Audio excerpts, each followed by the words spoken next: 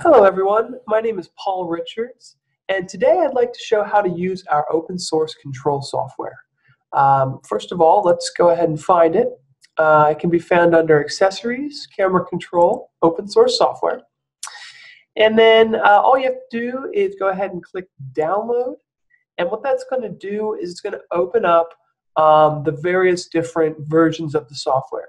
The latest one is actually available contributed by someone named Proper Nerd, and it's available under the GPL license GitHub. We also have one that has 3 cameras that you can control with live video previews. We've got a very basic web viewer, which just allows you, if you just want to give someone a view of the camera. And then we've just got the basic open source code and all the protocol information. So I'm going to show you this latest one that we have from Proper Nerd. And all you do is you just go over here and hit download zip. Once that download's complete, all you have to do is go into your folder where you have it, which I have in downloads, and search by date here. I got a lot of stuff. There it is, Camera Control Master. I've already extracted it and put it here on my desktop. So this is actually what you'll see, and the main thing you want to do is you want to launch this index file, which I've already done already, and it looks like this. So as you can see, it's on my desktop, Camera Control Master index. Now you could host this, put those files anywhere you want on a web server, on your network to give people access to them. So the first thing you're going to want to do is you want to go into Preferences and add the IP address of your camera. If you don't know the IP address of your camera, first of all, it does need to be plugged into your network, and the computer you are using needs to get access to that network somehow. What we want to do is you want to go to Downloads, and you want to download our IP address settings tool here. That is a tool that allows you to search your network for your camera.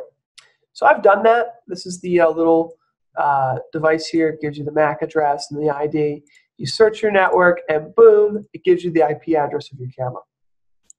I've plugged that IP address up here into Opera, which supports VLC, and just to give myself a live view of the camera, which also has basic camera controls as well. But the nice thing about the open source control software is you can pre-program it to do anything you'd like. So I've found my IP address of my camera, logged in for the video preview just so you can see that I am moving the camera, and I've got my IP address. So now I have control of my camera directly through my interface, and this is a great little app that you can see it would work really good on an iPhone or an iPad or just right on your computer.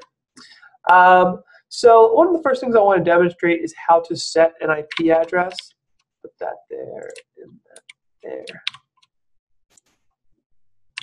There. I want to set an IP address. So let's assign an IP address. So first thing I want to do is just zoom in to, let's say, over here. Zoom in, and I'm going to set that as my preset 1. I'm going to zoom out, going to move to a different spot, or actually I'll use this one here, and then I'll hit preset 1, and it'll pan back to that position. So that's how it works. This is everything here. You can completely take it and run with it, do whatever you want with it. It's a great software, open source that you can control yourself. Bye, guys.